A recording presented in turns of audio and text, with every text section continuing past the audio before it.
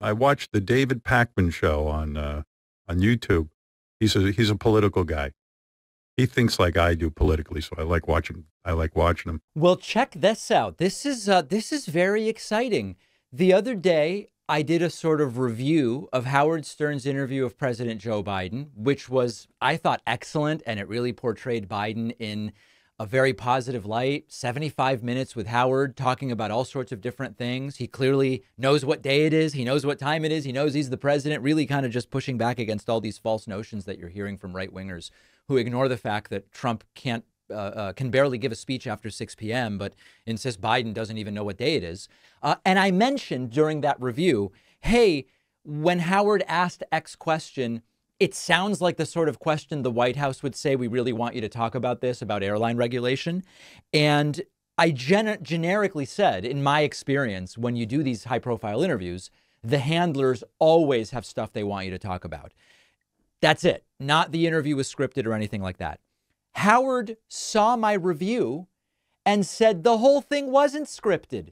They didn't give me anything to ask, which, of course, is absolutely fine and doesn't conflict with what I said. But let's listen to what Howard Stern said on his show yesterday. By the way, I'm watching on. I watched the David Pakman show on YouTube. Mm-hmm. He's a political guy. He thinks like I do politically, so I like watching. I like watching him. But anyway, he did a segment on my interview with Joe Biden. Oh, yeah? And he was like, he was saying, it was upsetting me. So I'm addressing it now. He was saying when Howard interviewed Joe Biden, he said up front a question to Joe Biden that was clear, like he's speculating. He's not saying for sure, but he goes, there's no way Howard would have asked this or my instinct was I don't know that refunds on canceled flights is like super interesting to Howard, and I know the White House was pushing it. They had Pete Buttigieg on TV talking about it, so I said it sounds like the sort of thing the White House would say, please talk about this. It's not that the interview is scripted, of course. Asked about it. It's clear that the White House set him up to do this. It was something set up. And I want to tell you something. It got me thinking. I went, oh, my goodness. I've heard a lot of this from people who say, the White House wouldn't have agreed to do the interview if they hadn't written the questions or this kind of thing. Which was not my claim, to be very clear. These are other people. Now, I don't know what anybody's saying, but here's what happened. So when Joe Biden came in, the day before, John Hein and I were talking about some of the accomplishments that we admire that have gone on in the past 4 years. And John says to me, hey, Howard, did you hear what Joe Biden did with the airlines? I go, what'd he do? And he starts explaining to me that now, if the airline for any reason bumps you, the way it always was, you got a credit. You couldn't get your money back. And it was really bullshit. You're like, oh, but what if I don't travel again for 2 years? What do you mean? What, a credit? I don't want a credit. I want my money back. True. So the Biden administration passed a law that the airlines have to refund you your money. And John was explaining this to me. And I said, you know what? I bet a lot of people don't know about that. I didn't know about it. So I stand corrected. It was not fed by the White House. And again, this isn't about they scripted the interview. It's whenever I've done one of these interviews, and I'm not nearly as high profile as Howard, and I've never interviewed someone as high profile as the president, they always come to you with like, we'd really like to focus on this. And often this is something, quite frankly, kind of boring. But that's not what happened, and that's fine. But the guy sounded so connected on that interview and so emotional, so human, that I wanted that to come across. That was it. That was the agenda. That's the only prearranged sort of conversation I had with the White House. Yeah, if they were scripting the questions, wouldn't that have been a lot different? And of course, this is now going beyond.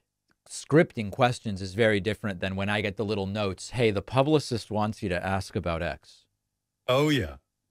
But as far as this statement about the airline, that because David Pakman, who I'm a fan of, said, gee, that doesn't sound like something that's obviously the White House feeding him this information. I go, well, cut the conspiracy theory. No conspiracy, just my. And hey, here's the deal.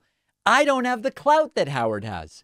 I'm sure with him, it's a different scenario than with me, where when we interview Pete Buttigieg and it's like, hey, what do you want to talk about? Here's the 3 initiatives we want to focus on. And then we have to navigate that and say, listen, we're going to do the interview the way we want to do it. But obviously we're not going to sandbag anyone with some extraneous thing from 10 years ago unless we say this will be a topic. We never give questions, but we agree on what the subject matter is going to be. But this is, I have to tell you, it's very cool that Howard is checking this out. And obviously, anytime he wants to talk about my show, I'm glad to talk to him on his show anytime. In fact, when people wrote to me and said, David, Howard's talking about you right now, I tried calling in to get on and say, hey, look, this is what I meant. All right, let's listen to just a little bit more of this. Because I was a little shocked when I saw you said, oh, the White House fed him that question. I don't want any misconstrued statements happening. No. And he wasn't accusing me because of that will become the truth. People will start saying it, then it will be a fact. No. He was speculating how this whole thing might have gone down, and quite frankly, it wasn't like that. No.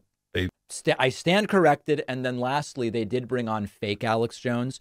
You guys know how real Alex Jones really doesn't like me. That is a frickin' predator right there.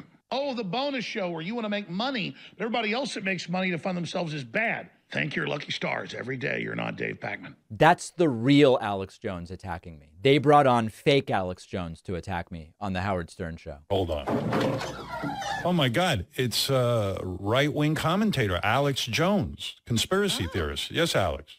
Infowars.com. Howard, do not listen to the haters. Do not listen to Pac-Man. I want to come here. I want to congratulate you. Your interview with hologram Biden was fantastic. I mean, I don't know who's controlling him, Klaus Schwab. I don't know if it was Bill Gates in the other room. All right. So, and you get it. So we all have cleared the air. Everything's cool. The interview was, I thought, excellent and fascinating. And Biden came off really well at the end of the day. Sweaters, candles, the dreaded bathrobe.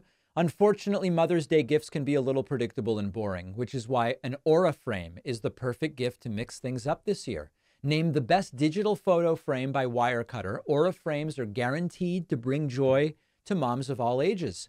I don't live super close to my parents, so giving them an Aura frame with pictures of the baby was a perfect gift. Both I and they can add pictures to the frame using the Aura app, no USB, just infinite cloud photo storage, where it all happens seamlessly over Wi-Fi, super easy.